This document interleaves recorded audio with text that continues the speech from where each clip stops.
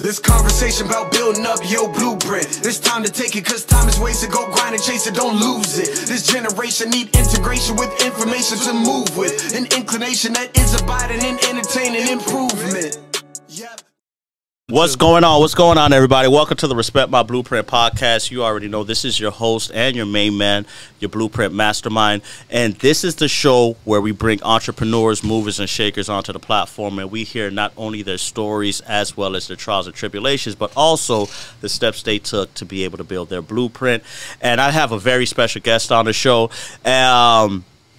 If anybody that's, born and raised in the South Florida area, you know some of these old school classics, right?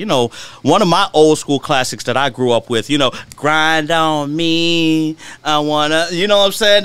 Y'all remember that, you feel me? And of course, I have one of the pioneers as well as one of the members of the group of that famous song here, which is the one member of the band, Pretty Ricky. And we have Big Money Blue in the building. What's going on, brother? How you doing today? Hey, what's going on, man? I'm chilling. What's happening? Absolutely. How we feeling today, bro? Feeling good, man. Glad to have you here. Glad to have you here. And of course, we have Giovanni. Giovanni. Okay. Osiris, baby. Oh, okay. Giovanni Osiris. But as I see here on the shirt, we've talked about offline here. We're founder as well as CEO of Reentry One, which is a platform as well as an organization that's helping, former inmates as well as individuals coming out of incarceration to get reacclimated to society, right? That is correct. Okay. And just to correct the record, so my name is Giovanni Osiris. It's literally, my last name is Osiris. But, some people call me Osiris because, because of the ancient Egyptian deity, being a, deity of knowledge and everything like that. But, yeah, so I'm the founder and executive director of Reentry One. That's beautiful, right. Beautiful. So obviously we got to start off the conversation is, how did you guys meet? Where did the connection come about? I mean, when I got out of prison, I had to go to a halfway house first. Right. And in the halfway house, they be trying to do little programs for the inmates that's in there, and he came through and he was speaking, but I'm sitting, I'm listening to him, and I'm like, yo, dude talking about some real, I can cuss, right? Yeah, go ahead. Talking about some real shit. I'm like, damn. I'm listening, I'm paying attention. You know what I'm saying? I'm like, oh, we need to spread this message. We need to get him around and move him around. So most of the podcasts and interviews that I've been doing that's local, I've been bringing them out so he can spread his message. Beautiful. Most people don't know we all three share something in common, right? I was never a singer, by the way, but I've never been. My bad. You know what I'm saying? Nah. I would love to be. You feel me? But you was just singing that just a minute ago. Oh, okay. I was, I tried. I tried. You feel me? But on the other note, all of us are ex-felons, right? All of us have experienced some time being incarcerated, being part of the quote-unquote judicial system and everything like that. But all of us, we recently got out. And the beautiful thing is all of us have now found our path, our purpose, and everything like that. And quote-unquote, we're building our blueprint right now, right? So, I wanted to go ahead and touch on, how was your time during your incarceration? Because I know when I did my time, obviously, you guys came here, I spent that time to go ahead and plant the seeds of, progression, seeds of positivity, which ultimately led to manifesting everything I've built here, right? So what were some of the things you guys were thinking and working on during your time of incarceration behind the gate? Well, I knew right away that going into prison, I needed to turn the time into something that was positive and something that was going to be beneficial to me. So I kind of put myself in a mental space of, like artists that normally go to another country to write an album, to get away from their family and their friends and submerge themselves into a new environment. I pretty much mentally did that, and I was like, okay, I'm in prison. I'm away from everybody. I'm in isolation. Let me take this time to work on myself, to work on my body, my mental. In prison, we call it getting money. You can't get real money. So we know that term. Yeah, you working out. You calling that getting money. Right, so right. I'm in prison. I'm getting money every day. I'm working out. I'm on the track.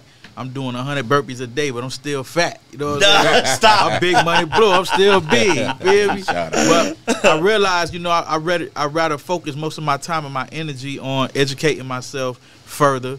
You know, picking up a lot of the books that they had in prison. I was already well read before I went to prison, but it was a lot of books around that I had access to it. A lot of niggas had books and they sell, they won't even use them. Hey, let me get that. You tapping in. You trying to build as much as possible. Yeah, I'm building as much as possible. I'm building my knowledge and just strengthening my mind. And then in addition to that, you know, I worked on my book, wrote the book. Really? Yeah, wrote my whole life story, my family life story, everything. Was this your first book you ever wrote before? First book.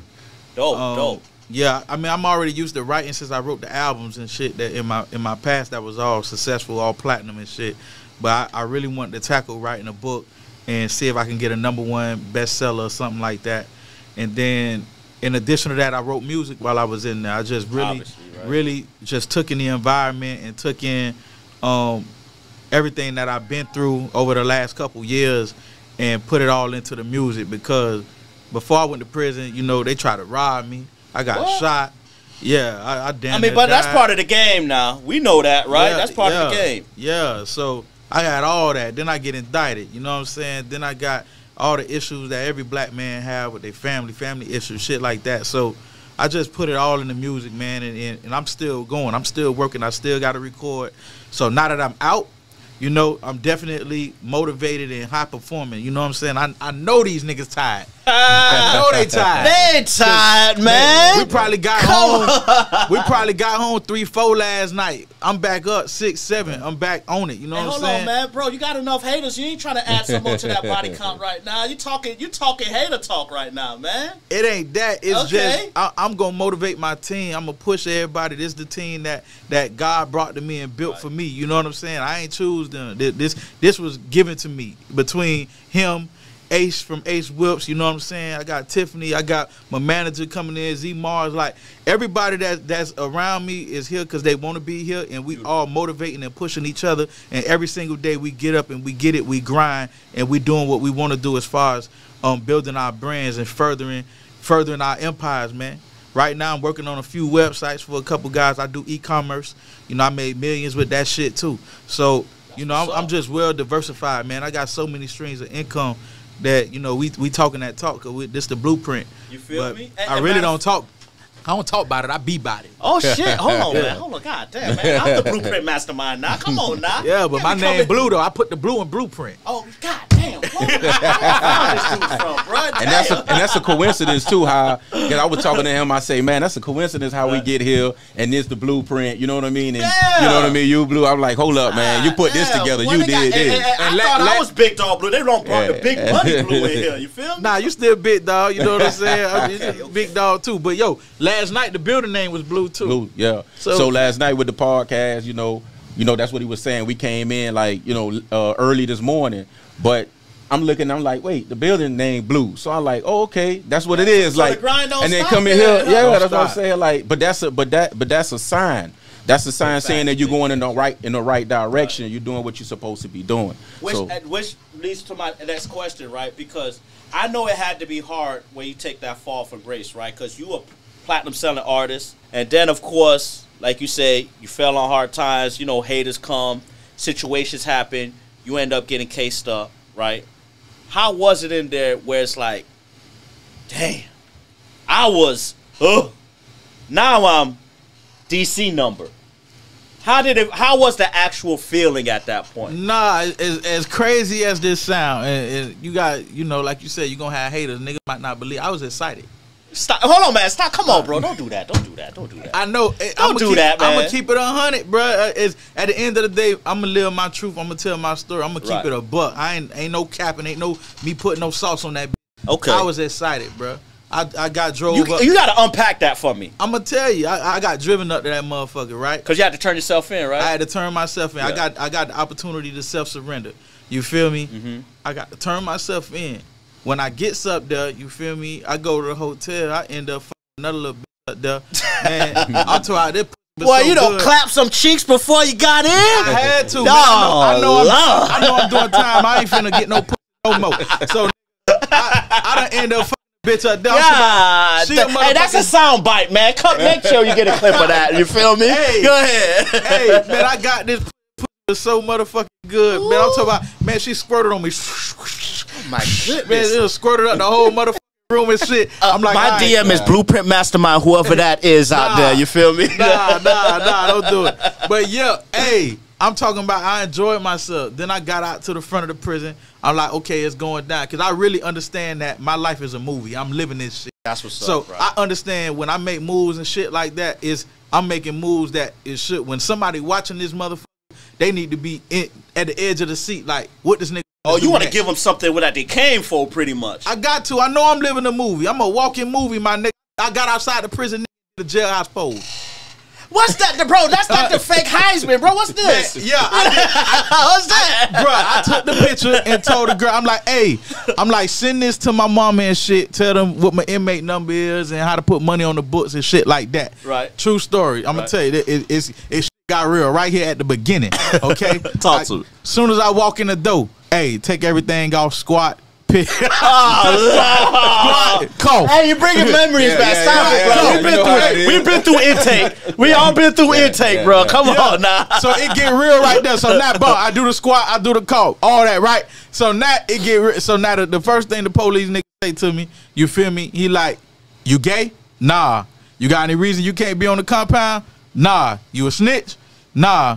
Welcome to Coleman, right? So woo! That's it. That's all they want to know. Yeah. So now, welcome me to the prison now. Right. Now, okay, I'm in. I'm acclimating myself. I done came in, right? Now, as soon as I get in, all the Miami niggas, all the OG, everybody, they come down, they grace a nigga respect. You know what I'm saying? They come with big bags of commissary and shit. Now, it's lockdown. It's COVID-19. Ain't no commissary on the compound in the unit. It ain't none of that. Ain't really no movement too much either. Ain't no movement. It's lockdown. Ain't nothing going on. These niggas snuck down and came in with bags of this shit, man. And was like, hey, yo, Blue, this for you, nigga. And they came, nigga, they gave me everything you could think of. This off the love, just your face being who you are. That's it. Yeah, just face clean, out of respect for each other, and we all from Miami and shit like that. So, boom, they bring me everything I need. Toothbrushes, toothpaste, commissary for day. Ain't nobody else got shit. I'm in that motherfucker, got everything. I got so much shit, I could open a store. Oh, man. But I'm the type of spread love, so some niggas that I fuck with, I gave some stuff to, you know what I'm saying? And I made sure I was straight. But this where it get real at. So now niggas trying to give me the phone off rip. They like, Blue. Whoa, hold on. Hold on. That's a whole other case right now. You been off. Yeah, off rip. Damn. I mean, I had to wait at least a year to get my pipe. Golly, you get it first quarter? First day. This the best, man. First day, best. Nigga like, hey, yo, Blue, here go a phone. You need to call your family. Shit. Nah, I ain't trying. I'm trying to get out this motherfucker. Right? So I hold this shit off. Right. I hold it on. Right? I finally say, all right, fuck it, I'm going to jump on the phone. This about 2 or 3 months later. Okay? When I get the motherfucking phone and I start calling motherfuckers like, yo, you know what happened? Nah, what happened? First day you went to prison, your mama did a group text with all your bitches. She put all the in the group text and was like, yo, this is his inmate number.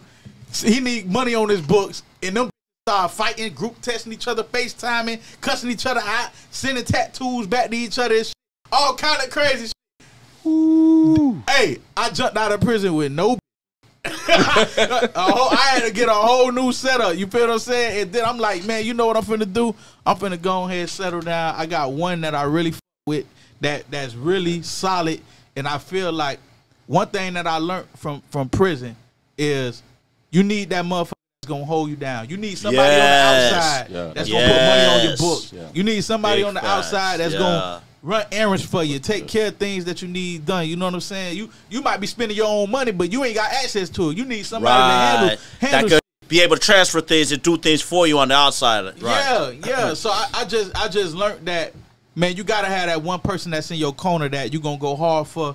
And because you going hard for this person, they gonna reciprocate your energy. You know what I'm saying? So I got that person right now that I feel like I love the motherfucking death. Now I'm in the music business. This shit don't never last. Oh, they gotta understand. So in other words, that's the disclaimer. You gotta understand what comes with it, right? Yeah, it never lasts. But I love this motherfucker right here now. I'm really finna see how it go. That's you what's feel up. me? That's what's up, man. Yeah, you know what? for real. So you was living like a king up in the behind the walls, and you can safe to say. Man, listen, man. For a lot of niggas that's in prison, you feel me? I tell them this all the time, dog. Cause motherfuckers in there complaining. They be like, man, they ready to get out. I'm like, I was living top notch out here. You know what I'm saying? The best you can do it, right? In prison, bro. If you set yourself up the right way and you got a little paper, man, you gonna have a nigga washing your shoes, washing your drawers, making your bed. But most important, you also gonna be able to make a way to make money for you to be set up on the outside. Yeah, you can do all that from prison. You can do all that, man. I was making $1,000 a day, nigga, playing poker in that motherfucker. God, hold on, man. God, that bluff game strong like that? I don't bluff. Oh, okay. I got it. All right, I got it. You know what they call me? What's that? Blue balls, cause Blue got the nuts. Shit. Hey, I got it. Shit. Just know that.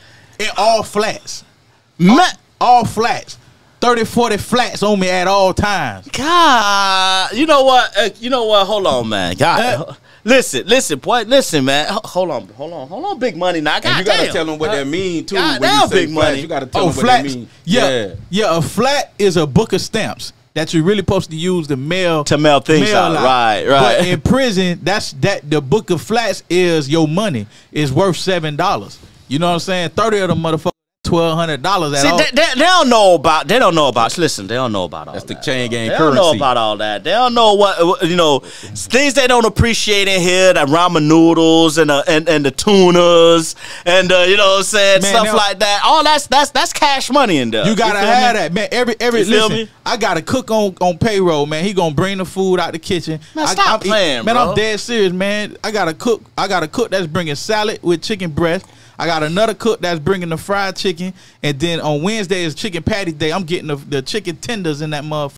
Boy, you living like Flanagan's up in there, man. To do the burpees to keep it going, man. I can see why you had to do 100 burpees a day then.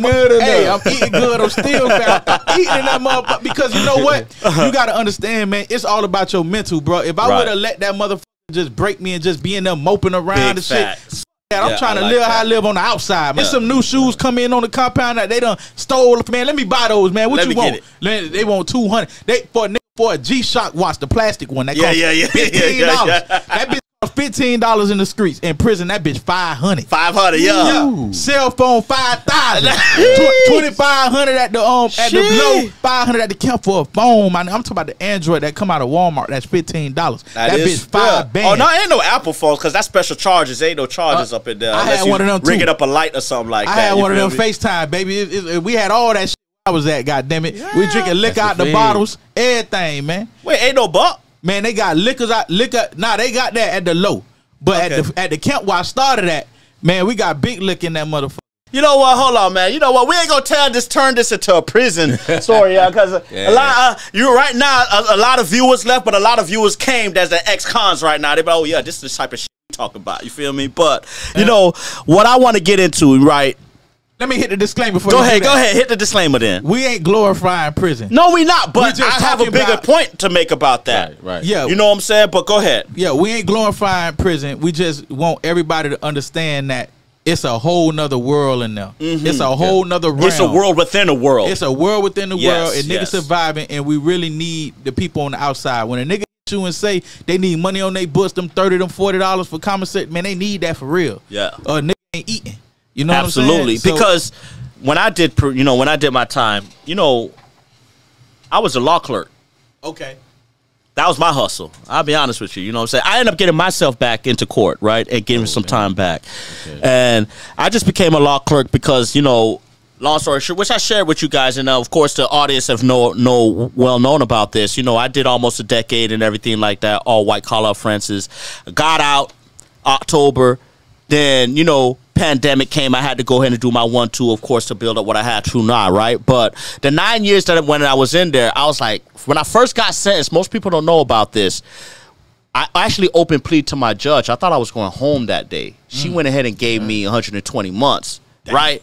So when I get in the intake, like you say, the squat cough and all that good shit and everything, right? So that whole time, it still hasn't hit me that, damn, I'm about to do 120 months in prison. Yeah. It didn't hit me. Yeah.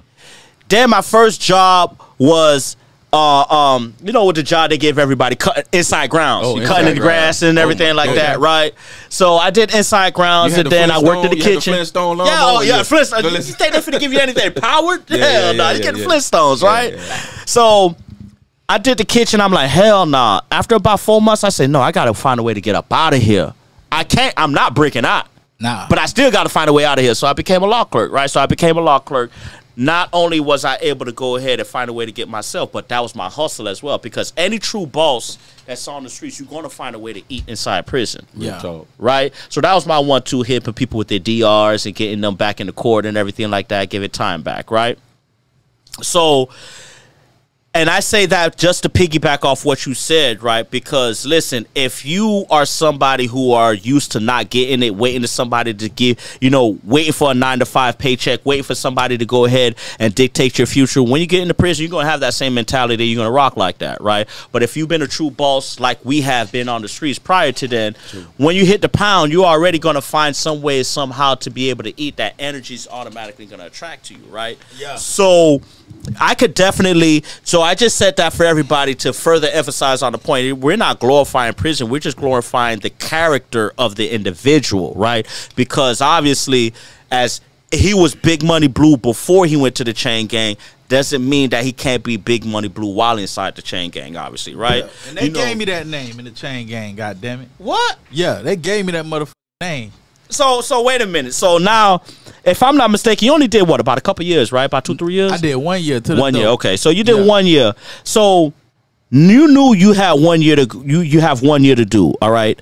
Did you plan out what you were going to do when you get out while you was in there, or you was just like, I know you said you read books, you built relationship capital, you met, you know, Osiris here, right? Giovanni here, and you built contacts, relationships, and everything like. But has that been your game plan ever since day one, or it just came about you during your time in there? Nah, man. Where I was locked up at, man, there was so many motherfuckers in there that got locked up for 100 million, 200 million, 300 million, and they just gave me all these fucking stories of how they made it from nothing, and then the government came in and just wiped them out, took their money.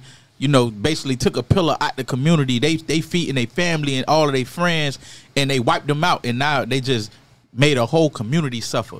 And I heard this story over and over and over again. Are you serious? Man, I'm serious, man. I'm talking about strong motherfuckers. And this ain't, some of them was that wasn't there for drugs, but a lot of these people were white collar crime. Right. The ones who went there for drugs, man, they did them wrong too. I'm talking about they could find them with a brick of heroin, or maybe not even the whole brick. You literally could catch. Let's say, for example, they put a CI on a nigga who they think is selling work. Right. And the CI buy a dime bag from that motherfucker. Any testimony that they might have got that said, oh yeah, he sell bricks, now it validated. So now they hit him with everything. Then if he own a firearm at his house, armed trafficking now, now enhancements, they hit him with an enhancement for just owning a gun and saying that he's protecting the dope with the gun, even though the gun ain't on him. The gun might be at the house under a pillow or something, but you own a gun, you protecting the dope with the gun. So now they give him a 5-year enhancement or whatever. They give these niggas elbows. That what we call life sentences in prison. So I mean, I heard these stories so many times. I was like, man, when I get out, I gotta spread awareness, because before I went to prison, I never thought about this having this conversation. Nobody really have it. I seen Meek Mill have it a few times. Right, with the prison reform and everything. But he need help. Like, he need more people that can bring awareness to it, that got platforms like we got, that can spread awareness and let people know, like, hey, man, the government is really doing everything in their power, man, to increase their numbers, to lock up minorities, to lock up people in prison and just put a number on us, man. And now they got legal slavery in prison. They literally they don't even I like that. That's real talk though. Man, that's real talk. They literally paying these dudes 23 cents for a day to go and work and do manual labor, and these people got family on the outside. Like, why you can't pay them minimum wage like a normal person get, so they can still handle their responsibilities from prison? You know what I'm saying? Wow, big facts. And move that money out. They can't use the money on the inside. Put it on the check. You're only allowed to use so much on the inside. The rest of that is to fulfill your obligations, to pay restitution, to pay child support, your family, whatever the case. To take care of your family, anything, man. That's a good point. Not 23 cents. That's crazy. And then also to interject, also, right? So in the state, majority of the people in the state, like, you know, you work inside ground, outside ground, DOT, public works, like I did, they don't pay you nothing. No 23 cent, no 1 cent. They don't even pay you attention. They don't even pay you no mind. Yeah, so you know, and like I did that for 6 years, the last 6 years of my time in prison, and then get out and have to take care of myself. So well, that make math at, right? And it's hard when you get out. It's so hard. It's already hard just by having that prison number, period. When you get out. It's hard, man. These dudes get out, man, they ain't got nowhere to live.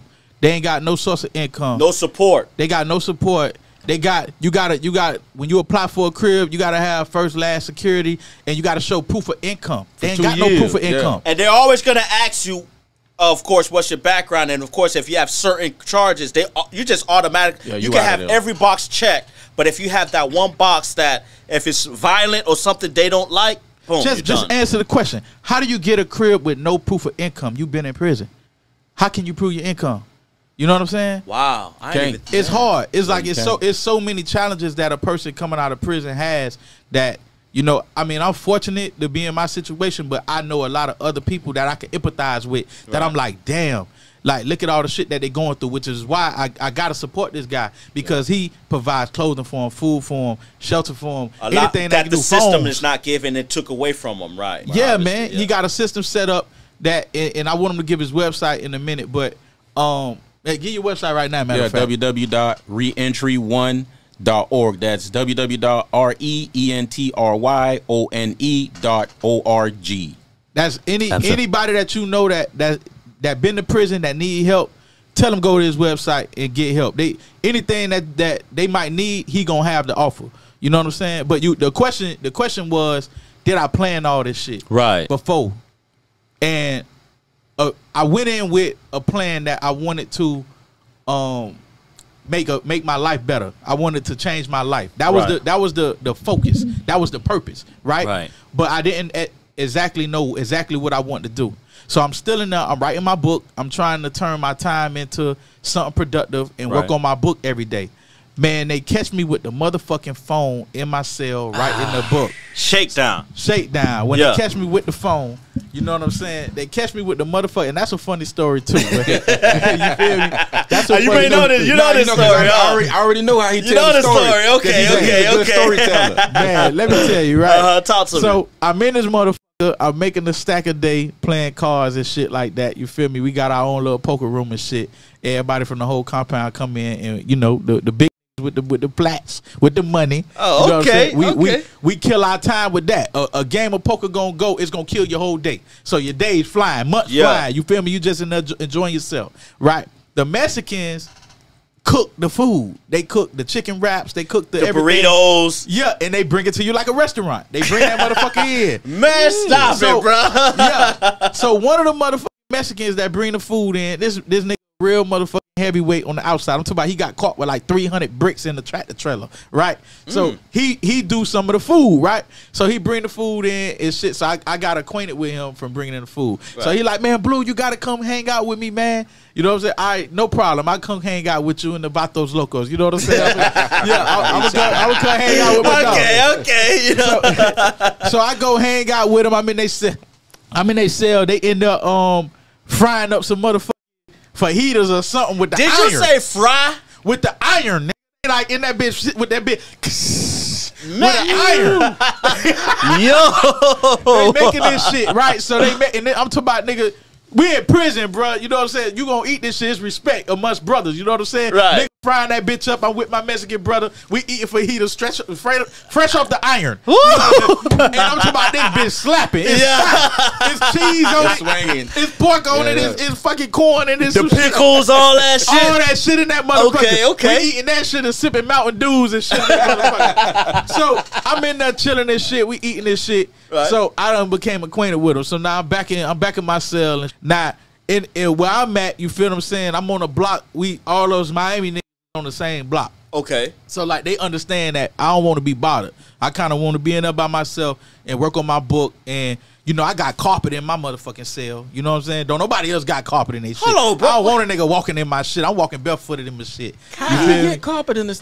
This dude's living better than Martha Stewart in there, no, bro. no, What we got going on, man? But Hey, come on. I just put it together like that. You feel Right, me? okay. So I like to walk barefooted in my cell and focus and have energy. You know what I'm saying? Okay. So I'm Don't working tell on me you my had some book. sage blowing up in there too, man. Yeah. Nah, but we in there. We got hookahs and shit like that. All that shit blowing. Right. So one day they know I don't want nobody in my cell. Right. But Mexican dog come to me. He like, Blue. He like, man, I need somewhere. They put a guy in your cell, and I know you don't want nobody in here. I need you to just let him stay for a day. Let him stay for a day. Yeah, A day. Okay. What's a day? a day. Fuck All right. it. Man, this motherfucker put in my cell. This nigga El Chapo, my nigga. I ain't gonna say everything that's going on because we can't really speak Hold on on, this man. shit. Wait a minute. Did you just drop an exclusive? Hold on. Hey, man, they put El Chapo in this motherfucker. This nigga like to kick the head of the black hand or some shit. Like some crazy shit. Some big boss that you probably ain't never met, that never known of before that day. Nah, never known, right? So I Right. ain't tripping, but he cool as he get down with the get down, and I got a lot of going on. I got a phone in that bitch. I got an electronic toothbrush in that bitch. That's Hell no. Hey, having an electronic toothbrush. he That's Yeah. automatically to the box. DR to the box. Ship you to Transfer. another pound. Yeah, that's like Transfer. having a shank in that Right, motherfucker. right. right. So I got all kind of shit in my cell. That nigga, I got mouthwash, nigga. I got Listerine in that motherfucker. Hold You on. know? Oh, what you just wanted to be Mr. Dentist or something? What you got? I want to make sure my motherfucking mouth will stay right, so when I get out, I can still kiss a bitch that is right. Oh, Feel okay, me? okay. Not wrong with So- that. You know, a lot of y'all brothers take note of that, okay? But go ahead. So yeah, I'm real big on dental hygiene and shit like that. You see the diamonds. Ooh. But, hey man, they put a motherfucker off that nigga in my cell now. So now we in there kicking this shit, but this nigga's paranoid as fuck. Because you got all this contraband in there. Man, I'm on the phone every day. I'm on FaceTime all day and shit. This nigga's like, Blue, you gonna get caught with the phone. Blue, you gonna get caught with the phone. I'm like, man, chill out, man. Now this nigga got all kind of shit going on too. You know You what would I'm saying? think- That we ain't gonna speak on. Yeah. But, hey, this nigga's like, Blue, you gonna get caught. I'm like, yo, don't speak the negative energy on me, man. I'm positive energy, positive vibes only. You know, I don't attract negative energy. I don't For speak. real. I'm never getting caught with the phone. Absolutely. Don't you see the carpet on the floor, sir? Right, That's right. what I would have said. He ain't trying to go nowhere. I'm never getting caught. Yeah. Yo, it's the middle of the night. It's about 11 Wait a o'clock. minute, you get a phone call? Actually, somebody calling you? Somebody calling him. Oh, They calling his phone. Oh, wait a minute. Hold on. They on. call. They Hold call. on. Yeah. The man that told you Exactly. not to use That's the what I'm phone. trying to say. Yeah, that's what I'm trying to say. Right. Hold on. They calling this nigga phone. So now, yo, they coming. What? Oh, it's time to talk now. Go ahead and try. The whole prison, everybody in this bitch taking shit. We put shit up, right? So now, he said they coming, but they don't never come. False call? False call. Fall asleep. Ooh, I'm knocked out. About an hour later, They coming. They Goon coming. Squad. Soon as the police get by my motherfucking door, the phone start ringing. Matt, hold. My phone this time. No. My phone. My phone started motherfucking ringing. That nigga was like Jason at the door. Where the phone at? That nigga. I had enough time to throw that bitch in the comment area and nobody would have got fucked up by the phone. But Wait, you was in the open bay or it was a two-man I sales? could have thrown it. Yeah, 2 man in there. Okay. I could have threw it like where the bathroom was. Oh, you feel what I'm saying? okay. So now I'm like, fuck. He done caught me with it. He like, where the phone at? So I done hit that bitch in the bed. Get up out the bed. So I done jumped up. He go. That nigga did that bitch like a dog. Found the phone instantly. Boom. Damn. I like, damn, I'm fucked. So now when he find the phone, that nigga look at the He Chico. tell you cuff up? Nigga, no, nigga. He look at the Chico like, where your phone at? Yo, I'm like, no. I'm like, no. Are you serious?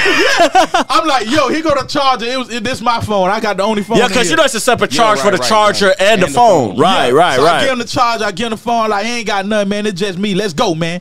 Then all my Puerto Ricans come from the back. They like, nah, man, don't take them. We gonna give you 5 phones for Blue. 5 phones. Don't take them, man. That nigga say, Are you That's what's serious? up. man, That's the what's up. Pope, yeah, they tried to hold me down, man. They were real gangster about it. They That's like, we what's give up. you 5 phones for Blue. You know, nigga, that's like 20,000. For real? 30,000. Hell yeah. So nigga, he's like, nah, them phones. Who finna go to the hole for him? Who going to the shoe? Oh, they wanted somebody to go down. The police wanted a nigga to go to the shoe for the shit. Right. So then my dog looking at me, you know what I'm saying? He top shot call a nigga, Miami nigga. He look at me like, all you want me to do is get a nod, like, and he gonna go. I'm like, nah, man, I ain't gonna do it. I look at him like, man, take me, man. Fuck it. Cuff me up, man. Let's go. Fuck it. Feel me? Let me get the experience of the shoe. Fuck it. Let me go to the hole, nigga. Fuck it. You feel me? Here we go. Hey, so a nigga me up, so now I tell the nigga, he like, hey, I can pack you out, and you ain't gonna get your shit, or you can pack your own shit. All right, man, we gonna pack. So now a nigga packing the shit. I tell the niggas, hey, man, y'all can have all this shit. I'm loaded. I got commissary here. Man, I got commissary for days. You see my picture on Instagram, I nigga? seen it now. I got commissary for days. Man, you making some niggas to go in the chain gang after that picture, but come on now. Jack Mac falling all on the ground. Like, golly. So I tell the nigga, I say, I got contraband, I got phones, I got all kind of shit you ain't even supposed to have in prison, bro. I got Fruity Pebbles, nigga. You ain't supposed to have no Fruity Pebbles in that bitch. Bro, are you dead serious? Bro, you had somebody sneak in Fruity Pebbles, Pebbles, nigga. Nigga sneaking crab legs and lobster, nigga, with cheddar biscuits from Red Lobster, nigga. Hell Hey. no. You know what? God, hold on, man. The cheddar biscuits? Hold on, man. Hey, but Damn, he don't hit a weak spot right there. that when you going out the Yeah, you feel me? He done made you hungry. They're like, damn. In the chain gang. So I tell the niggas, I say, take everything. Nah, Blue, we ain't. No, nigga, take everything. So now the nigga like, let's go. So now I go down. They take me downstairs. I'm cuffed up. All right. Man, why these niggas come with all the bags of the shit anyway? Like, they don't want to do me like that. They're like, man, we ain't taking your shit, Blue. They bring me all the bags with all the contraband in it, nigga. Everything in there. Stop it. I'm like, bitch, I'm never getting that. Man. Stop it. They brought everything down there, right? So now the police like, he like you want your property. I like, nah, I don't want none of that shit. I just want my book. Like That's it. Oh, that you've been working on. Right, I said, I just want my book. Man, let's go. So now they take me to the higher security prison. So now They take you off the pound. they take me off the pound. They take me to another higher security prison in the same complex. Oh, in the same compound. Yeah, Okay, because Coleman okay. is the biggest compound in America. Oh, I never knew that. Okay, Yeah. okay. So now they take me to the high security prison. They take me through, same shit, cough, squat, boom, throw this orange shit on. You going to the shoe, isolation, can't talk to nobody, all this shit, right? So now I'm like, damn, I need my motherfucking manuscript. So now I'm writing the cop out like, hey, I need the manuscript. Man, I'm going crazy in this bitch. I need a book. Give me a book, please. They ain't reply. Man, give me a Bible. They ain't reply. Man, give me a Quran. Something. Man, Yeah. Let me just get a notebook with a pen. Damn. Man, Right? I'm writing with a rubber. The pencil is a rubber pencil, bitch. When you writing that motherfucker bending, nigga, I'm like, Yeah, you know Oh, that's because in the box. they don't want to the give you security nothing that pen. could hurt yourself or nothing like that. yeah. Right. So, nigga, I'm like, let me get a Quran. When I say let me get a Quran, nigga, they got they set together. Then that not a police. That's crazy. Yeah. Right. That's crazy, So now the bro. They don't police play come. about the Muslims. The in there. Muslims, I tell you that right put in now. work for that Quran. What? Stop playing. Man, this nigga police come down. First of all, he walked down the motherfucking hallway singing Pretty Ricky with a speaker on. So now, Yeah.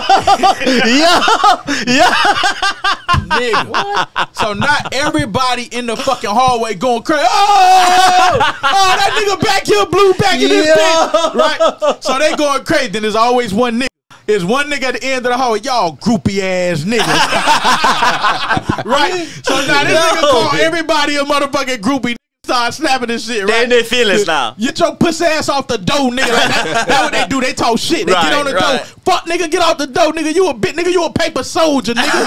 Nigga, you fold up like paper, pussy, nigga. Like they talk shit on the door, right? Right. So now the police get back there. This nigga say, "Hey, man, you gonna stop writing them cop outs? You gonna stop writing cop outs? And you know who I am?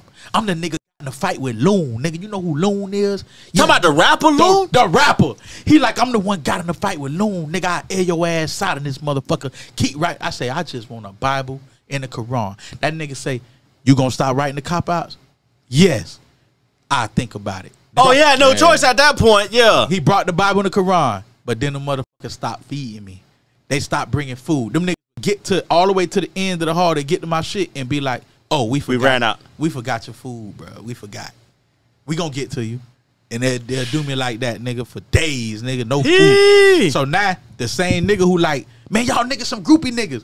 Man, just feed that nigga, man. Bring the nigga some food. Now he my best friend. Now he your supporter now. He my supporter now because he like, man, that's fucked up what y'all doing to my dog. You know what I'm saying? Shout out to that nigga. That's BG. You know what I'm BG. saying? BG, if you're watching this show, man, you a real one now. There's not a lot of real ones out here, but I can't say you a real one, okay? Yeah, you BG, feel me? We died. Then we started doing burpees behind the door and shit. You know what I'm saying? We'll count them out and shit and do the burpee. We in the hole, bruh. Literally, to get some shit in your cell, we gotta make like a little shit on a piece of string, nigga, and throw that bitch under the door. Kite. Throwing a kite, right. When we throw that bitch under the door. It's a shame I know all this stuff right here, man. God damn. I'm 3 years removed from the chain gang. Yeah. And all the golly, boy. They say you'll never forget it. They say you'll never forget it. You never man. forget You it. never That is forget true. it. You have to keep it in your mind so it lets you know, okay, what not to go back to as well, too. You feel me? But yeah, go ahead. Man, I hear motherfuckers be like, man, you only did a year in prison.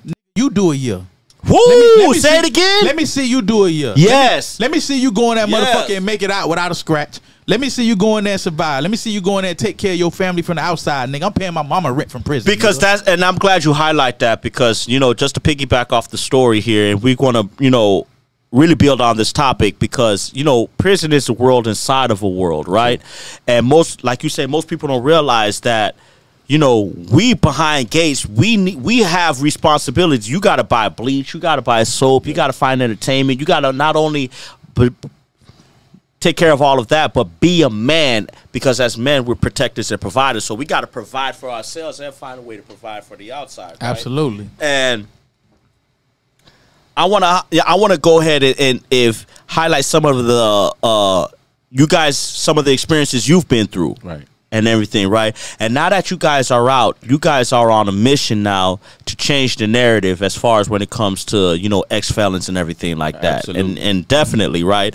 And I want to know, you know, as far as this the narrative and the purpose that you guys are building right now, you know, is it based upon the experience that you've been through in prison, or this is just something that you see based upon what the entire culture is going through, right? Because just before you answer that question, right, you guys know my story. Again, I came out, I had the same mentality as you guys when it was in there. I was like, I'm going to do whatever it takes to not put myself back in and everything. So, you know, I'm going to start off with you, Osiris, because I definitely want to hear from you. You know, was your experience in the chain gang is the reason what led to you building your platform currently right now? Absolutely, positively. You know, I went in young, man. So I was 21 years old when I got arrested. Young man. Yeah, 21 years old. They sentenced me to 20 years, drug trafficking. And 20, charges. bro, Yeah. that 20 to the door. Yeah. To take 2 decades out of a man's life for trying to take care of himself is asinine. But go ahead, bro. Yeah. So I got knocked off with a brick of cocaine. So you know, so they gave me 20 years, which is essentially the same amount of time is just 1 year shy of how, you know, my age.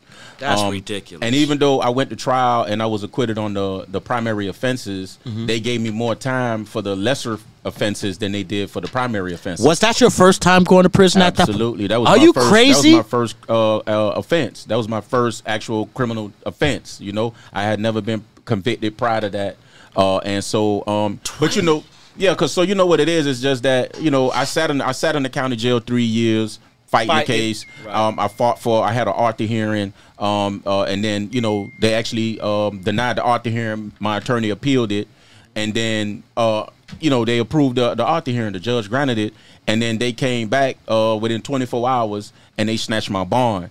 Because the thing is that I was actually arrested by the DEA. So this started as a federal investigation, and they eventually took me to court in the state courts because I was looking at more time in the state court versus the feds. Right. And their whole idea was to get me to testify, right? To get me to tell on somebody because I had 2 other co-defendants, and one of my co-defendants testified against me. I got set up. Long story short, you know, I get sentenced to the 20 years, even though I was acquitted of the primary offenses because they offered me 15 years, right, as a plea agreement. But that was on my first day of trial, 3 years after I hadn't been arrested.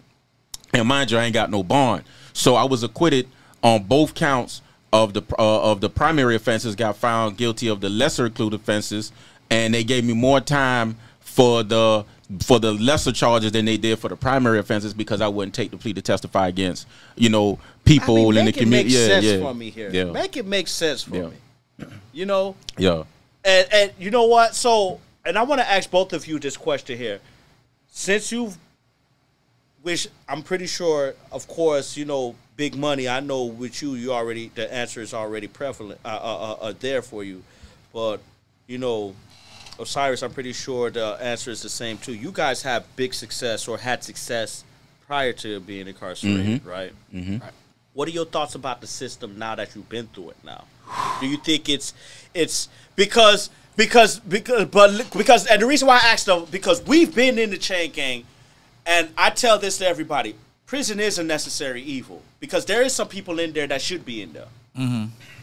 Not everybody. Not all of us have came out. Not everybody is cut from the same cloth as us, where we go out and actually, during that time, we use that time to set a stage to make something positive for when we get out to not go back in. There's people actually that's in there, they have no choice, or they really have the mindset of, man, I'm just going to do this to get out and just come back right back in again, right? Yeah. So what is your thought process of prison? Do you think it's just, you know, like the military, like it's the military-industrial complex, there's the prison industrial complex, it's just a system to just keep funneling people back into prison, this mass incarceration? What's your thoughts about Good question, by system? the way.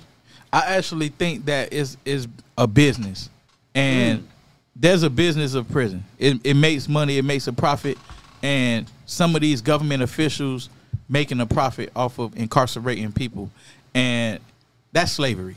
You know what I'm saying? That should be illegal. It shouldn't be allowed, but it's in the Constitution that says that crazy, they have though. the right to imprison somebody if they owe you money or anything like that, But right? slavery was outlawed years ago, but there's still forms of it going on nowadays. But go ahead, yeah. Yeah, that needs to be removed, but you can't remove it until you start getting our people to go out and vote.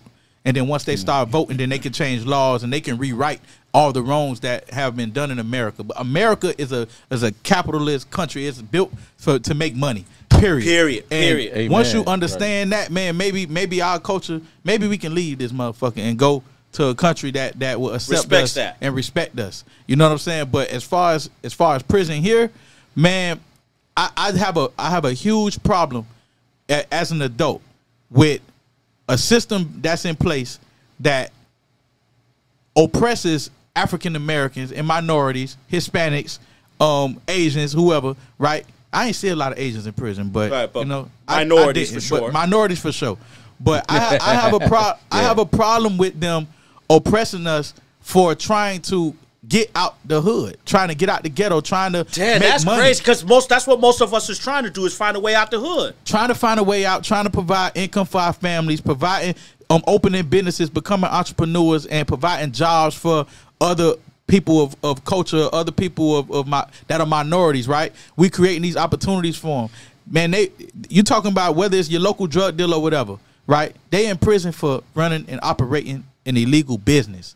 They should get fined for operating a legal business, not taking to prison. Wow. Right. I never thought about it like that. Because really, that's what it is, right? I never thought about it. I never had enterprise. nobody break it down like that. I mean, America was built on illegal crime, from the Rockefellers to the prohibition Kennedys. and everything like that, right? Yeah, Slavery. Right. Monopolizing the steel market, anything like that. Is at some point somebody does something illegal, and then maybe the government comes in and they create a rule against it to stop it from happening. But when you're talking about imprisoning, you know, I want to say majority of the prisoners in prison are minorities. Mass incarceration. It's mass incarceration of minorities, so it's keeping a thumb on the black community, man. And it's like, I see so many kids grow up with no fathers. So many kids grow up with no mothers. It's women get incarcerated too. It ain't just men. You know what I'm saying? But they take them out the community. Now these kids, they start the cycle. Now these kids have no parents. Now these kids go to the streets. Now these kids, they gain love from the street gangs nigga. and the streets From and the everything gangs. like that. So now right. the gangs start raising them. Now they start learning how to survive in the streets. So now you finna penalize them for surviving off the land, which in reality we should be able to survive off the land anyway. But now, because that's how it was back in the day, in the original days. that's right. how God created it. He Right. created it where you can survive off of the land, right? So now You make it where these kids go into survival mode and they learn how to survive because they don't have the opportunities to become educated because we don't have that foundation in the community. We don't have a place besides the Boys and Girls Club where a kid can go and learn how to build a credit. They can't learn how to open a bank account and write a check. They don't learn the penalties of bouncing a check or the penalties of going above 30%. Debt to income ratio on your credit, which really I don't like to go above 10%. You know what I'm saying? But they don't educate us. They don't educate us. You don't learn that shit till you a grown man trying to buy a house after you already blew your credit and everything like that. It's by design too, because that's why I mess with Blue. Listen to what he's saying. Right? This is a man that obviously been highly successful from a young age. End up getting into a mishap. Did some time. Now he's out. Listen to what he's talking about. Listen to what he's saying, and he's only a few months, a few weeks, a few months out of prison. Listen to what he's saying, and he's making more sense than a lot of our politicians, right? A lot of the entertainers in the game now. Right, so yeah, and then as an entertainer, but look, he's talking politics. He's talking what these politicians ain't out here speaking. We need to vote for Big Money Blue. We need to vote for man. We started the campaign right now, man. Straight up, man. Blue. Straight up, man. Hey, listen, man. Hey, send your donations in and everything like that. You feel me? I vote for him all day long. Big Money, because that's the thing. See, like, and I wanted to put this out here on wax, right? Right. So when me and bruh jailed, right, I was like, how this gonna go, right? Because you know, the man he's a successful person. He ain't really got time for none of this stuff. Right. But to take the time out of his busy schedule and you know, and devote it to the community, to give back, to come and talk about, you know, what's going on in prison, to talk about the young brothers that need guidance, right? It takes a special type of person to put their successful life to the side for a moment, even if it's just for a moment, just to address it. How many other entertainers out here that been through the system that ain't speaking truth to power like he is? That's why I, excuse my language, fuck with him. Because that's real, and I appreciate it because he's actually allowing me to share his celebrity status, right? His you know, his acclaim, you know what I mean? His fame, to get the message out there. And so the thing is, like, okay, we were just talking about mass incarceration, right? Right. It's by design. So he talked about credit, right? Because I deal with credit too. He talked about credit, and I'm like, yo, I went to school 12 years, ain't nobody mentioned the word credit not one time. Of course not. I never even heard that word. Of course not. Right? Number two, and that's the number one thing you need to have a successful American lifestyle is credit. It's credit. Right? Absolutely. That's the number one. That's the foundation right there. Right. You can't do nothing without that. You can't start a business. You can't buy a house. You can't get a car. You can't do nothing without credit. Number two, they don't teach us about the law. Like, how many people, if they knew how much time they would have been sentenced to, right? They would have never done it. They would have never done it. Period. Yeah, they would have never done it. If you knew you could face an elbow by doing this, you're going to reconsider. You're going to reconsider because you could have went and educated yourself for them same 15 years and became a doctor. Right. And now your whole, you just ended the generational curse, you know what I'm saying, that was on your family. Now you a doctor. The same 15 years that you just spent in prison. You feel me? Wow. You just spent that time in jail and you became a law clerk, but you could have been a fucking lawyer. You know what I'm saying? Yeah. Wow. But because of our crime, it hampers you. But that don't mean that you can't stop helping the community, so you still do it.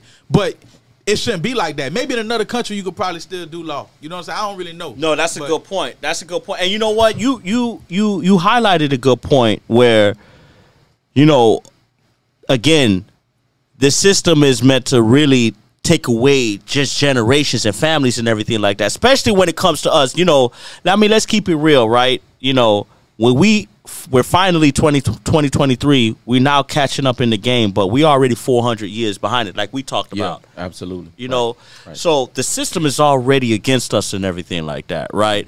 But one thing I've always said, I hate excuses, real talk, because we all have a DC number. We are ex-felons, right? All of us could have went ahead and subscribed to the narrative of, okay, you know what? I've been locked up. Let me go ahead and get a 9 to 5. Let me go ahead and just, you know, let me lay down and do what I got to do, right? But we all are, in a way, figuring it out and everything, right? So do you feel like, although, now don't think about yourself, right? Because, again, we're a special breed here, right?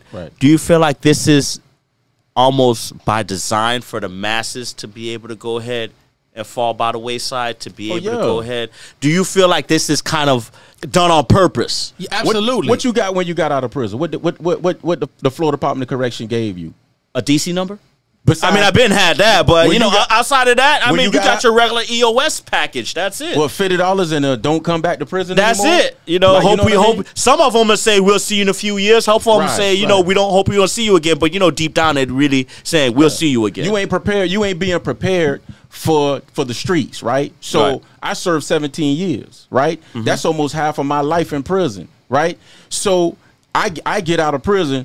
I don't even get the $50, by the way, but I get out of prison and I got to make a way for myself. After being almost 2 decades away from life, Right, from society, as right.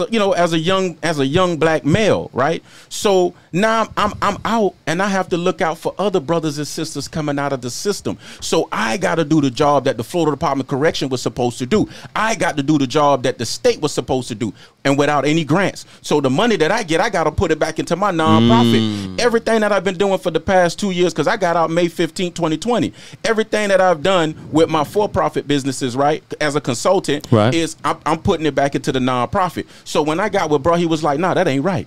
We got to do something about that. We got to get your story out there. We got to talk about the nonprofit. We got to talk about what you're doing in the community. And he's been getting involved. Tomorrow we have speaking engagement with some kids, right? He's teaching. Beautiful. He's speaking at a at a school, private right? If school. I'm not mistaken. Yeah. Yeah, at school. absolutely, Yeah, absolutely. talking to the kids and preventing them from going into the prison system. So it's important. It's important to connect with somebody on the pre-release level. That's before you get out, right? Right. And provide the resources to them so that they have plans when they get out. So, for example, my organization, when I go into all the prisons in South Florida, right? State, federal, whatever. I go into the and federal half. educate and talk about just Yeah, I connect with them. I motivate them, number one. I encourage them, number two. Number three, I let them know anything they put their minds to, they can achieve it, right? Because that's important. Look at me. I come from where y'all come from. I probably did more time than some of y'all in this room today. And look, I'm successful. But here's the bigger picture. It ain't just about being successful. It's about turning around and grabbing the other brother and helping him out. Impacting other lives. Right. We can't Right, just talk right. about it. We can't just spew the narrative without being involved in the process of what it takes to help us and keep us from going back to prison. leading by example. Right, leading by example. So that's what I'm doing. So, for example, when I got with bro, I was like, well, look, man, we giving clothes and shoes. We're doing this and that. But I like to hire more of our brothers and sisters coming out the system. So we've been fighting for these grants, but they ain't paying attention. You know, they looking at all the organizations that just talking. They ain't really doing much. Of you know, I ain't course, trying to of put no course, names you out know. there, but it is what it is. If you it's know? not us, the actual people who've been through the School of Hard Knocks have been through it. I mean, come on, man. I mean, just legitimate black-owned businesses and women-owned businesses and minority-owned businesses is already underfunded and underserved. True. What do you think, ex-felon? You know, so that automatically puts you further behind the eight ball. Which, you know, I want to go ahead and switch gears really quick, and I know I want to briefly touch on this topic because I know a lot of the viewers are asking about this, and I know maybe a little sensitive topic again you don't want to touch on, but you know, how was your former music career with your former group and everything like that? Are you still, you know, I know you in prison. You say you was working on a book, and if I'm not mistaken, you told me you even have a project you're working on. But you know, now that's your future. How is your past music career? Do you still reminisce about it? Do you still have any futures or desires about it? Or that's just a part of your life? You just I mean, it's not a pass. You know what I'm saying? Right. Like, we still touring. I just did 2 seasons of Love and Hip Hop. That's current. We just did the biggest black-owned tour in America. beautiful. 2 years back to back, called the Millennium Tour, and then they toured without me while I was in prison and did the Millennium Tour. And also, Talking about the former group and everything, right? it's not a former group; it's my current group. Your You know current what group. I'm saying? sorry, right? Yeah, but so it's relevant. You know what I mean? We the Right. biggest group in the urban community. You know what I mean? So that's just another lane. You know what I'm saying? Right, I'm in a right. different lane right now at the moment. That's always gonna be there. It's a part of my history. It's a part of, you know, American culture. You know what I'm saying? Like we 4 black African American young men that came out of, you know, poverty. young that was able to have success. You know what I'm saying? And make it out the hood and be able to take people with us. So it's a part of my story. And you know what I love about you guys? Because you was on Love, Women, and everything, not the gang, shoot 'em up and everything like that. You know, But it started there. It did? Yeah, it started. No, there. man, I remember, you know, say, grind on me. That was the first one that you remember, but it started there. We had to okay, transition to okay. that. That's just me understanding business. You understand what I'm saying? Oh, okay, That, When okay. that record went across the country and it took the country by wildfire, and then automatically me not knowing the word at the time, but understanding business concept, we had to scale that. So now it's like, okay, we need to replicate that. So now it went from grind on me to your body to the whole Your Body, album, right. now we doing R&B music and shit like that. Because that's the business side right there. That's like you said, it's like, okay, we got to make this commercial music to be able to get to where we need to get, right? It wasn't even commercial. At that time, we was really going against what was the popularity and what was normally played on radio. They didn't like playing that kind of music. They used to take our records off the radio. It's like, oh, it's too risque, it's too sensual, it's too sexual. Seriously? Yeah. This was the music that you have today. We paved the way to do that. You know what I'm saying? The same way how Uncle Luke paved the way for the booty shaking and all that. Yeah, when Pretty Ricky came out, there was you couldn't say the stuff that we say on them records. You know what I'm saying? What my lyrics is on Grind on Me. Let me see. I hit him, I make him say, sex be my day job. I hit him in the back of my car, riding like a seesaw. Some shit like that. It's all sexual. You understand what I'm saying? Oh, I see what the point you're making at. Yeah, so that was taboo back in the day. That was taboo. It was Christian. It's a Christian coalition. It's a Christian belt of stations. They didn't at the time, they didn't play no music that wasn't, Charlie Wilson type. Right, nice. right. You couldn't play no R&B music that had no rap with it, and we cussing, and we young too. And you talk about sex, and I'm talking about sex with metaphors and shit. I'm talking about eat the cake, but I lick off the icing. Like they know what I'm talking about. Yeah, you know what I'm saying? yeah. Okay. So that we paid away for artists like that to be able to do that. To now you got artists where everybody rap and sing. You know what I'm saying? Drake, the Nicki. Yeah, that's a whole new Drake era, pretty much. Right, right. Paved the way. Music has changed now. You know what I'm saying? But I want to touch on something though. You feel what I'm saying? Just being young, just trying to make it out the hood. I want to commend, you know what I mean, our black culture also, because everything ain't all bad. From pain and from hardship and from struggle. You know what I'm saying? You do get roses that grow out of concrete. You do get people who are resilient, who find a way. And I see now that, and one more thing before I say what I'm finna say. Go ahead. Is the biggest tool and weapon that was used against us is taking information from us. Ooh. Putting it in books and not allowing us to read them. Or burning books. Ooh. You know what I'm saying? They taking education out the school system. If it's a book that tells you that, hey, man, a black man really invented heart surgery. A black man really invented power. Man, they take them books out the school system, right? So they take the education from us. But we're in an information era now where it's so readily available now. You can get information right now on the cell phone or anything like that. Yeah. Right. So now these kids, they got access to information. They educating themselves. And now I see so many millionaires from e-commerce opening their own businesses, selling, whether they selling their own line of soap or selling their own line of candles or selling their own line of body. I mean, one of my friends, man, opened a makeup company. She made $1 million in a day. $1 million in a day. Man, say that again. Hold on, man. Hold on. Yeah. $1 million in a day. In a couple hours. That's one friend. I got another friend, got a headline. Her name BB Judy. Got miracle drops. Millionaire. She dating the brat now. You know what I'm saying? Our African American community, the minorities, we find a way. Right. And e-commerce, I don't know. I know this a big money talk. This is a money business. You already blueprint. Hey, the blueprint, e-commerce, man. When you see all these dudes online saying they made millions on Amazon and they making millions with Shopify, that shit real. Make that money. That. And you know what? Go ahead. Y'all playing, man. 2024. Vote for Big Money Blue, man. Man, listen, man. Hey, we started a campaign right now, man. Hey, man, you feel me? If you want change, Big Money Blue, I'm his running mate. Yeah, I'm letting you know now. Yeah. You feel me? We got the organizer machine already ready. You know, Amendment 4 got passed. All is 2.2 million returning citizens in the state of Florida that are eligible to vote with backgrounds. Let's do it. Let's get this man here, commissioner, mayor, the governor, and then maybe even the White House. Oh, snap! Hold on, man. Hold on. I think move over, Kanye. I think before I could vote, we gotta clean up my image because the government, they went hard trying to destroy my reputation. Word? And yeah, man, you got to think about it, man. Everything in life is all about incentive, right? Right. These people got jobs.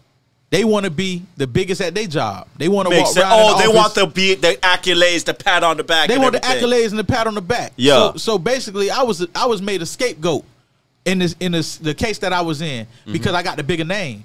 I made headlines. I'm on every news outlet. I'm on every blog. So man, they seen that. Man, they putting them press releases out.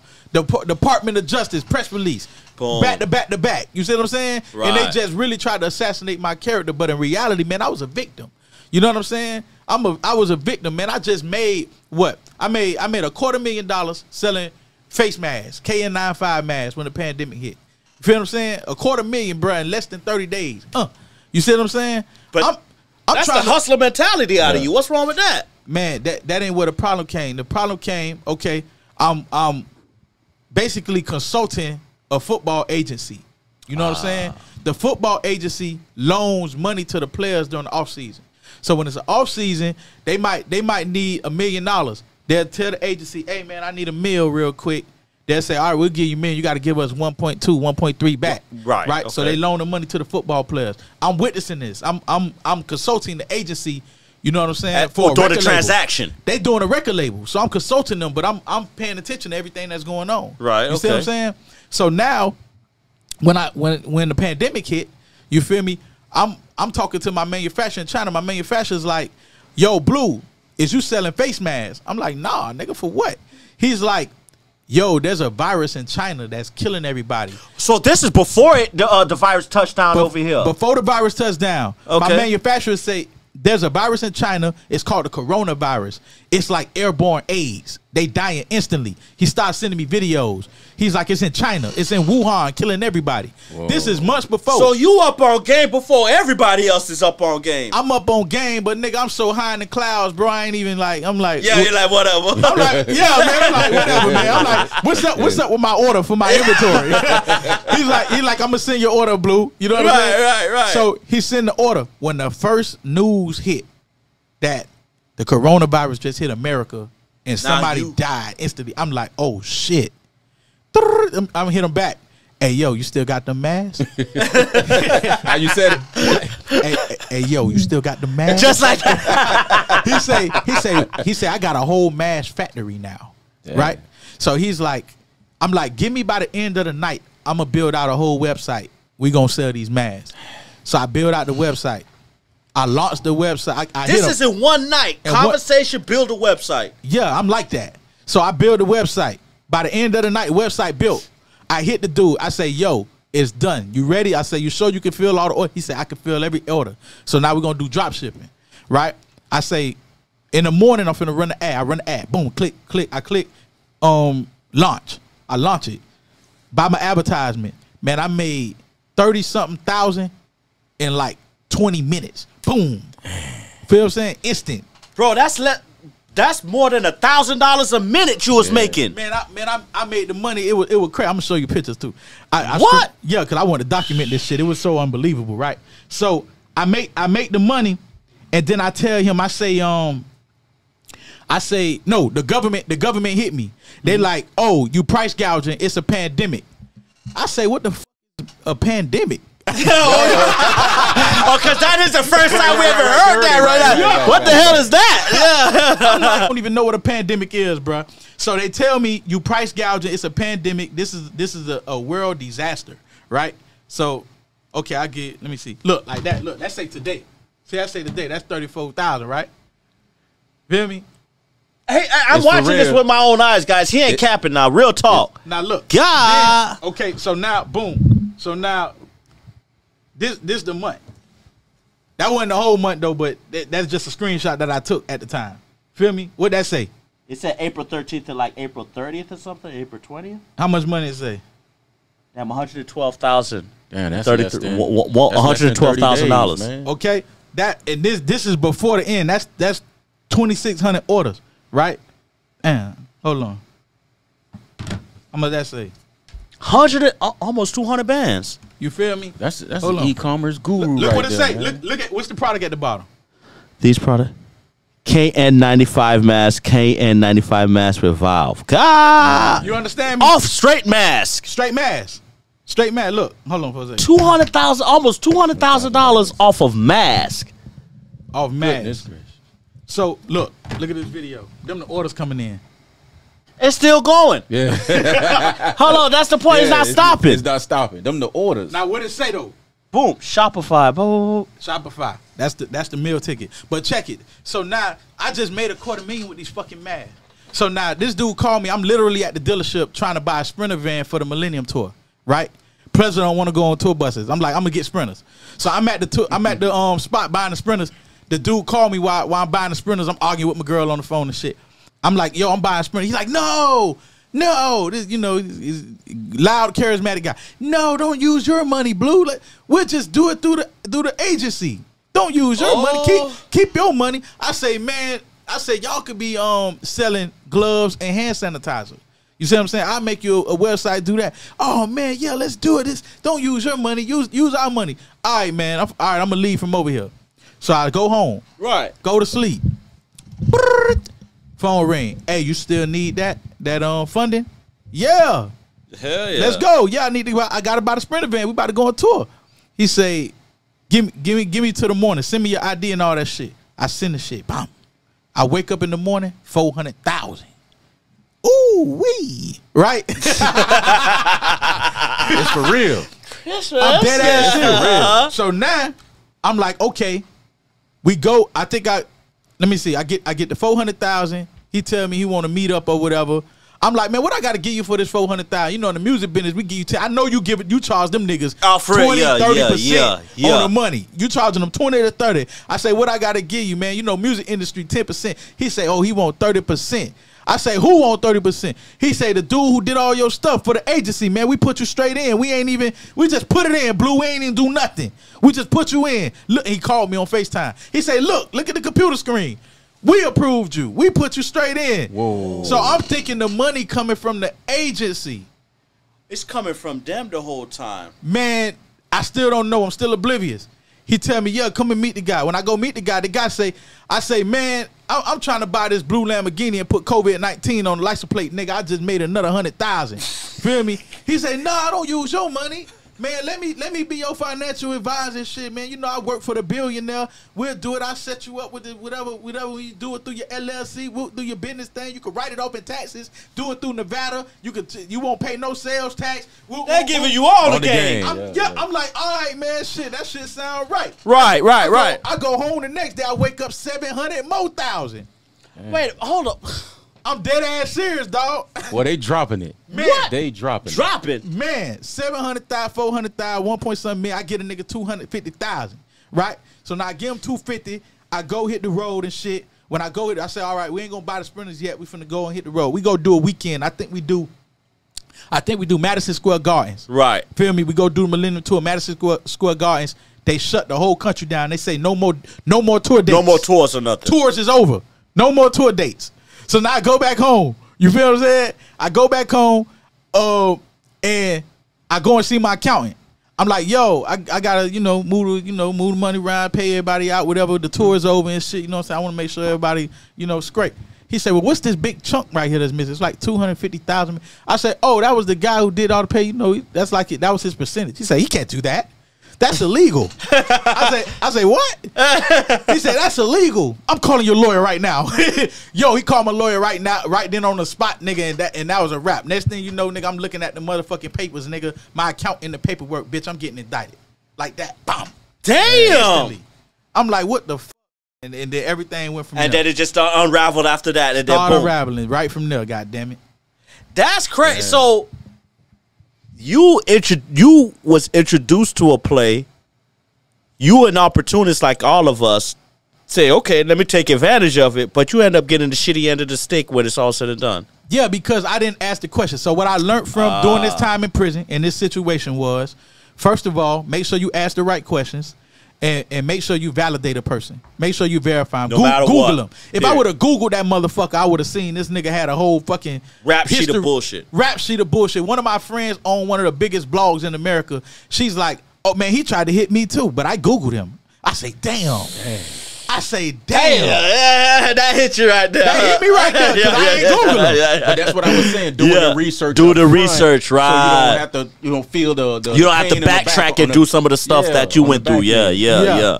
Yeah, and I still kept it solid. I still ain't snitch on a nigga or nothing. That nigga snitched on me. This nigga tried to do a wiretap on me. He did a wiretap, not try. The nigga did a wiretap. So, Blue, who's your lawyer? Who's your accountant? Where you put the money at? What you did with this shit in the wiretap in my discovery, bro. This nigga tried to case me up, pin the whole shit on me.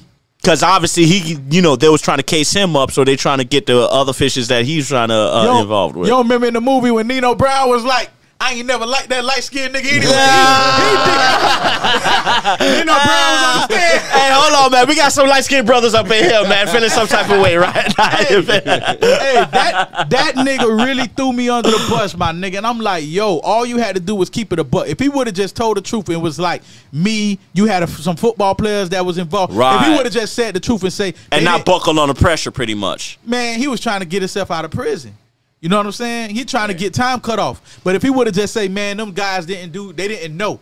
You know what I'm saying? Just be honest. They weren't finna change your time. You could have been honest and say they didn't know. I basically manipulated the situation. I didn't get them all the information. I told them that it was this. Because everything that we let them know, it was like, hey, man, we ain't know what was going on. We don't know jack shit. Man, they was like everybody saying the same thing, but we still got to charge y'all anyway because it's a conspiracy. Because they want somebody. Yeah, if everybody's, it's like when they pull a car over, everybody say, "Oh, the drugs ain't mine." Okay, all y'all going in until somebody say something. At the time, because this the beginning of the PPP shit, they don't know.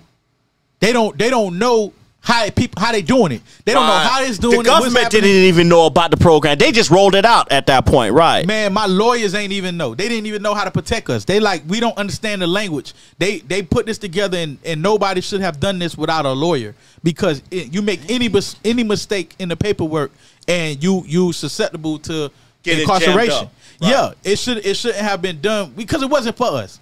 This was for motherfuckers that own Fortune 500 and that's companies. The crazy part, because you at that point, and that's a very important point, which before we wrap up the show is that they locked us in the country, they locked us down, everybody, right? They locked us all down and everything like that, and we were already quote unquote fucked up before the pandemic. Now you have this pandemic, and you really give us nothing. I mean, of course there's stimulus checks, of course we had that and everything like that. But come on, man. What is an extra $600 going to do to people in the low income communities that you say, oh, stay indoors, you can't go to work? Mm-hmm. Yeah. Not only you have to stay indoors and go to work, you can't go to daycare, you can't go to the gym, you can't go touring, you can't do this. You got to just sit there, look at each other. That's why suicides, divorces were at an all-time high and everything like that, especially in our community and everything, right?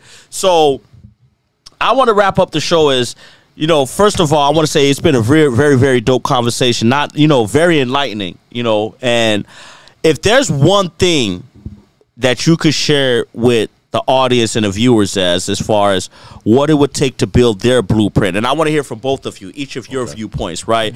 But I want to hear from your experience. I want to hear from you, right, Big Money, in the aspect of somebody who, like I said, you were on top of the mountain at one point, took a very hard fall to grace. Now you came back up. You found your way in another path, successful in a whole nother lane. What is your blueprint to success? And, of course, Osiris, you spending almost 2 decades in the prison and now turning your whole life around and putting the forefront in helping others, particularly in our community, to help others. What is the one blueprint that you could share with everybody? I'm going to start with you, Baby Blue. Okay. This is like guaranteed gonna work for you. Okay, they're definitely tuned in. They say you start off like that, for real. This guaranteed that it's gonna work for you is proven. I live my life by this. I'm a living testimony. You talking about a young hood black nigga who daddy went to prison and all. You know what I'm saying? I came up straight from the hood. This is what you gotta do. First of all, you gotta have a belief in a higher power. Whatever your higher power is, you got to have a belief in the higher power that somebody is going to create a way for you, right? Then you add that belief in a higher power to you taking the time in a quiet place to know exactly what you want to do. You need to know exactly what makes you tick, what makes you happy. So now once you find that thing that makes you happy, when you start dedicating your life to doing this thing, you'll never work in your life. All you finna be doing is enjoying yourself because you're doing something that you love to do. Yeah, So that's damn. I usually tell that's people profound. find your do something that you would do for if you take money away from it, you'll do it for free. you'll do it for free. You know what I'm Same- saying? And same you just premise. emphasize that in a whole nother point of view right there. I like that. Same premise. So now you find this thing that you would do for free. You find this thing that you love to do, and you dedicate your life to mastering that craft. You even if you got to find a mentor, be an apprentice of someone, you dedicate your life to being a master of that. Once you become a master and you got the hours in, and you make it your own, you put your own spin to it. You're a human being. Every human gonna do things their own way. You make it your own. You make it proprietary. Now it's you own the process. Right? Intellectual property, it's yours. It's right. yours because you own that process of whatever it is that you're developing. You along the way when you're learning something, you're gonna see problems in it. You're gonna say, "Dang, this is a problem that needs a solution." You create that solution, or you solve that problem. But back to the stuff that you really need to know. Okay, when you figure out what you want to do, you're gonna write that down on a piece of paper. Okay, and you're gonna write down every goal that you want to accomplish on a piece of paper or a book. You can have a notebook of every goal you want to do. Okay, right.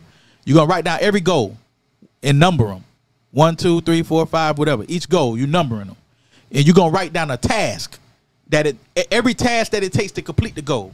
Okay, I got to do this. Goal I got to and do a this. task. Okay. Goal and task. Okay. Each task that you got to complete. Now, people say do the goal and put a date next to it, but I mean, you should, but at the same time, you don't know how long it's going to take you to complete hit that that, goal. right. You feel me? Yeah. So it's kind of like, whatever. It's a reason they saying put a date next to it. I ain't figured that out yet. But I do the goal and I do the itemized list, task list. So now when I have that task list, every single day that I wake up, I'm going to do something on the task list. To get to that goal. To get to the goal every day. This task, do it. It might take 10 days, but that task complete. Next task. Wow. Do it. Task complete. Next task. And I'm going to keep doing it till that goal is complete. And I'm going to keep doing that till every goal is complete. So now, eventually, I'm going to be the place that I envisioned. That goal that I envisioned, that person that I wanted to be, that I drew out in my mind, that I put on a wall, and I was like, I want to be this exact person that look like this, talk like this, act like this, whatever. I want to do this for a living. I want to own this. I want to whatever. I wrote everything down, and every single day, bro. I'm talking about passionately, passionately. The key to accomplishing goals is passion, resilience. You feel what I'm saying? That belief in that higher power to know that, okay, somebody's gonna help me accomplish these goals. I'm not gonna give up. That belief it ain't even gotta be a religious or a spiritual belief. It can be, I just want to get my kids out the motherfucking ghetto. That is Or true. That could be That's just a worthwhile as goal, that. yeah. Simple as that. Absolutely. Yeah. It can be as simple as that. You need to have something that you're working hard for, and you need to be charismatic. You need to be a believer in your goal and your dreams. So now you can attract other like-minded people who want to help you achieve your goal, because every person doesn't want to be a leader. Some people want great people to follow. Some people want to be a part of a vision. Feel me? That is true, right. Everybody might not have a grand vision. Some people just want to show up to work and do their part of the vision. Part of the vision, and that satisfies them. And you want to be clear and have clarity in your vision. So now other people who have like-minded thoughts will attract to you and help you accomplish your goals, because you can't do it by yourself. You got to have a team. You got to create a team. You got to treat everybody good. You want to pay everybody. You know what I'm saying? And you eat together. Everybody eat together. Man, you do that and you work every single day. Every dream, every goal that you got, you will accomplish one by one. And I guarantee this. I swear on this. Every goal. The biggest thing you could do is, if it's in your mind and you're imagining it, write it down. Now it's a reality. You just took it out of your mind and you made it physical because you put it on a piece of paper. That's the first step. You know what I'm saying? You know how many ideas you have at night before you go to sleep or when you first wake up that you never see into fruition because you didn't write it down? You never write it down. You completely forgot about it. Forgot. Or, you know, you thought of pink. Now when you wake up, it's blue. You know, things like that. Absolutely right. Write it down and act on it, man. You know what? And I've asked a lot of people that question. That is the most profound, not only the most profound and intense answer that I've gotten, but a lot of viewers will probably respond to this. You know, that hits directly to the mark in the aspect of, you know, that is a true blueprint. That is a true roadmap, right? Believing in that higher power. And the name, actually, the name on the top of that blueprint, we're going to put work ethic. You can't get nothing without and that's a lost start right there. Sacrifice. That's a lost start. In this microwavable society that we in right now, that people think that success can just be overnight. I mean, we heard your story now because we're different. We come from a different cloth, but work ethic is another prerequisite that a lot of people just don't have inside of them. I agree with you. Work ethic, sacrifice, and resilience. Never giving up. The day that you give up, the day that you motherfucking it's over with. Baked chicken. And you know don't give up. I was thinking about something while you were talking, Blue. You know, I saw on social media you were saying that you write, you know, you need a name for the book, right? A title. Yeah. I think the title should be The Blueprint. The blueprint, huh? Ooh, God, hold on. I thought The about blueprint. it. I like that. Fire, right? I thought about it. I like Blueprint. that. I like think that. That's what it should be because you expound a lot of profound principles and ideas and concepts that not only you as a successful person have, you know, can connect with, but other people, you know, what they call the layman, the average person, the 9-to-5 worker, the guy that's writing rhymes, you know, envisioning to be as successful as you are, you know. Anybody and everybody can apply those principles. So what you're laying down in the book and what you're talking about today is the blueprint, literally the blueprint, right? Yeah, I like that. I like that. Which let's segue to your piece of advice. What's your key blueprint secret you would share with everybody based upon your experience? It's definitely multifaceted, but I would say this. It's time, right? Time management. So prison taught me a lot about time because that's all I had. Respect it. Yeah, you know, I'm 21 years old. I'm going in. I got to do a 20-year sentence. That's time.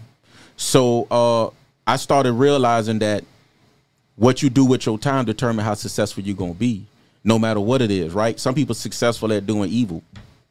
You could be successful at doing good. Right? Damn. So yeah, because it's all success, right? You got some dudes they just habitually successful at doing wrong, doing bad, right? Doing bad or doing wrong. So or successful at failing, right? So and to them it's a success. They happy with it. They ain't got a problem with failing. But so prison taught me to properly manage my time. People who mismanage time are those that never see a goal or a plan or a dream coming to fruition. So you know, while I was in there, I started reading and studying.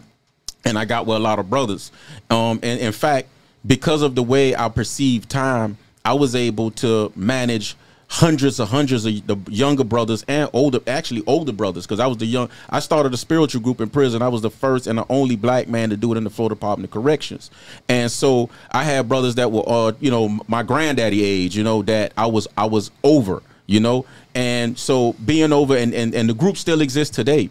And when I go back into the prisons, I actually meet them brothers and shout out to them brothers at South Bay Correctional Facility. South too, man. Bay, That's okay, brothers, okay. ACI, all them places, one of the few Everglades, private prisons you know in what I mean? South Florida. Yeah, you know, yeah. you get some of that extracurricular stuff. Yeah. We ain't gonna talk And about that. So that's how, because that was a private camp. It allowed me to properly manage my time. So the studying and everything like that. So managing brothers, it taught me how to be a leader out here, how to be a boss out here, right? So you know, managing all the brothers and getting used to and learning the different character traits and the different personalities and how to make people happy. And even those that start confrontation within the organization, they have a place too. You know what I mean? You just don't put them out of the organization because they become disgruntled members, and them the ones that take your organization down. So there's a place for everybody. Deal with them accordingly. Yeah, you deal with him accordingly. You put him where he's fit, right? Where he see himself fit. Right. But so that time management is the reason why why I haven't worked for anybody since I've been out since May 15th, 2020.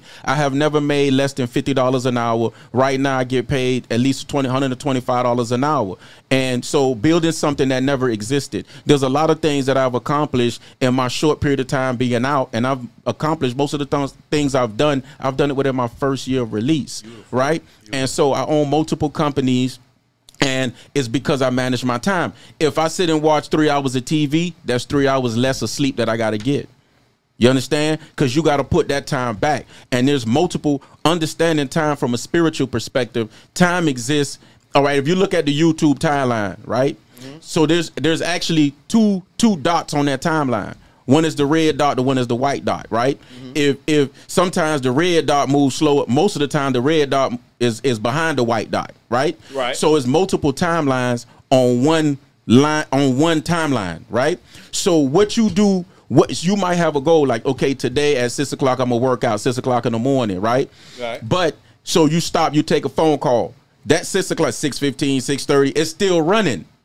Even though you stationary, you ain't working out. So now what you got to do is now 7 o'clock come, you hang the phone up, boom, your workout's supposed to be done already. So now what you got to do, you got to go to 8 o'clock now, right? So what you have to do is you got to compensate for that. You got to put that time back on the back end. Right. So now instead of sleeping 8 hours, you got to sleep 7 hours or 6 hours just to put that time back. So most successful tell you that there's a thing. I'm gonna say this. I'm gonna back up because I think it's a lot to digest. They say, what's his name? I think it's Bill Gates, but they say that if he drop $100 on the ground, Warren Buffett, I think they say Warren Buffett's so rich, if he drop $100 on the ground, it costs him more money to pick it up than to walk forward, because the time it would take for him to turn around, walk back, bend down the money. He's losing money. Yeah. And I see why that statement is so true. Is because the time it would take for me to argue with somebody about something that I know to be the truth is costing me time, because time is money. So you don't have time to argue with somebody. You just show them.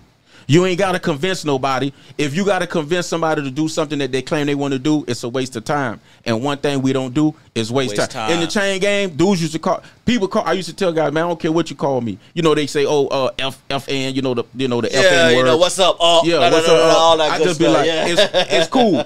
It's cool. It don't matter what you call me. It's how you treat me. And the worst thing you could do to me, well, I'm be ready to fight. I'm a humble brother, but I be ready to fight if you waste my time. Because time I can't get back. Precious, yeah. Yeah, I can get back them soups. I can get back the Jack Mac, friends, loved ones, money. You could get that back. Time you can't, brother. So learn how to manage time so you don't mismanage it. Because if you mismanage time, you mismanage your career. You mismanage time, you mismanage your business. You mismanage time, you mismanage your life. That's what's up. You know what? And for a lot of the viewers out there, you know, I could definitely relate to both points that you guys shared. You know, obviously losing a lot of time like you, not as much, but of course, you know, almost a decade.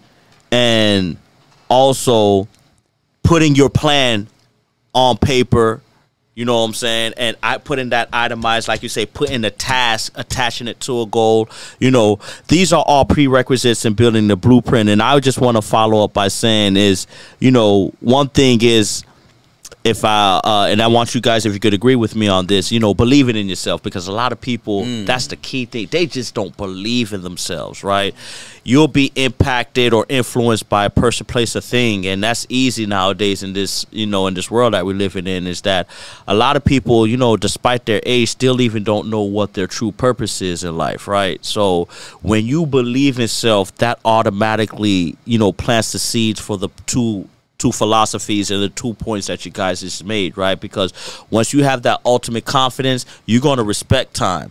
Once you have that ultimate confidence, your vision is clear, where you're able to put it down on paper and you can be able to hit these goals, right? You know, so I'm definitely excited to be able to have you brothers come on and share your points, you know, and I know the audience definitely was able to win off this conversation here. And I just want to ask, can I get you brothers to come back again, man?